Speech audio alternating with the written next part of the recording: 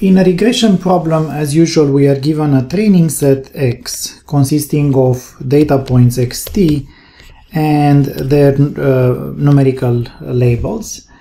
And the labels are real values.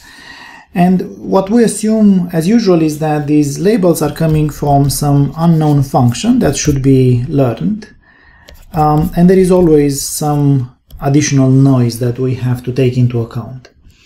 And remember that when we did parametric regression, we have assumed that we have a polynomial of a certain order, and we have computed or learned its coefficients in such a way that we minimize the sum of squared errors on the training set. And sometimes we even had some regularization component where we are penalizing for considering higher degrees in our polynomial.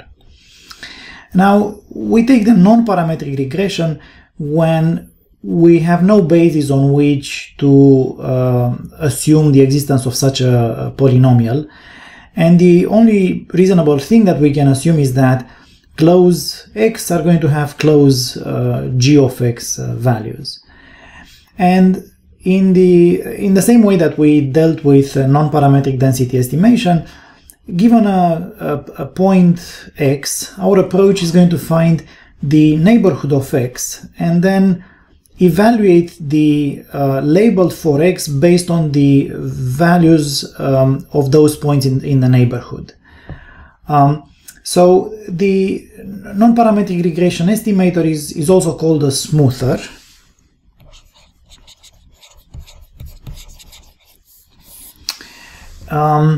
And the estimate is also called a smooth.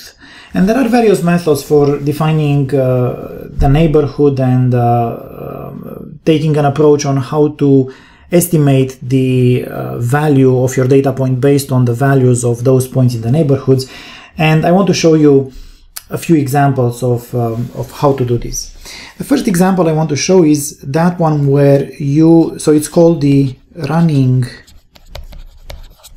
mean smoother.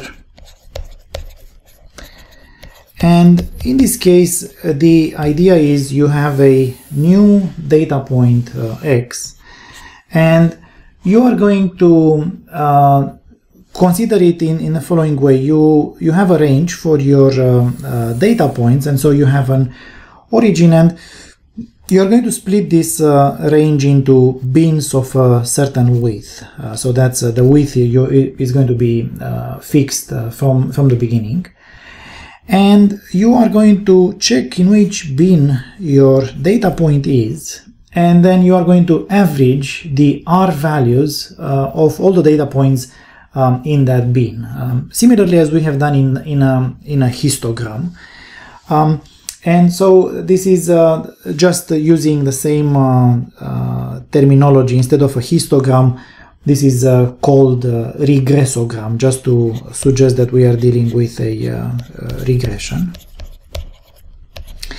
And the way this goes is the estimator g hat of x is going to be simply the sum for all the data points of, I explain, I'm writing this b function, and I'm going to explain in just a moment what this is. So it's b of x and xt times the value rt divided by this b of x and xt. And the idea of this b of x and xt is simply going to be it's 1 if xt is in the same bin with x.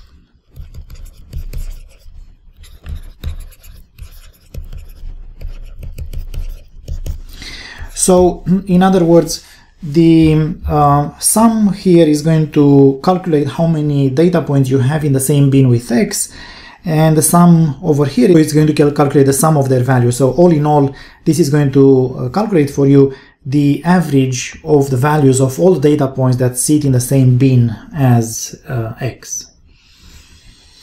And I want to show you an example of how this looks like. Here is 1, where we have defined age to be 6 on the top part of this figure, and it looks something like this, and it's not surprising, I think, to see that there are some discontinuities, and in fact you see even more discontinuities as we go for smaller h's. We have 1 here and 1 there, and for h equals 1 we will see even more of these discontinuities, and I'm going to refer to them in just a moment. For now, I would like to maybe comment on another point, another disadvantage, if you like, of this regressogram, or the idea of splitting your interval into bins. The point is that you have to have an idea about the interval of your data points, and in particular you have to know the margins of this interval, so that you are able to split it into bins. And sometimes you might not be able to do that simply because you don't have that knowledge, or simply because your data points are maybe distributed from say -infinity to +infinity. And I want to show you just a small alteration of this idea, where we get rid of this difficulty, and this is similar to what we had also in the case of density estimators. And the idea, similarly as we had in that case, is rather than splitting into bins from the very beginning, we are going to take a neighborhood around your point x, a neighborhood of width h. And otherwise the idea is exactly the same. You take the mean of the values of all the data points sitting in the same in that neighborhood around x. And so what this becomes is g of x is and you have this fraction. I'm starting with w of u. W of u is simply 1 if you have an argument that has a module less than 1 and 0 otherwise.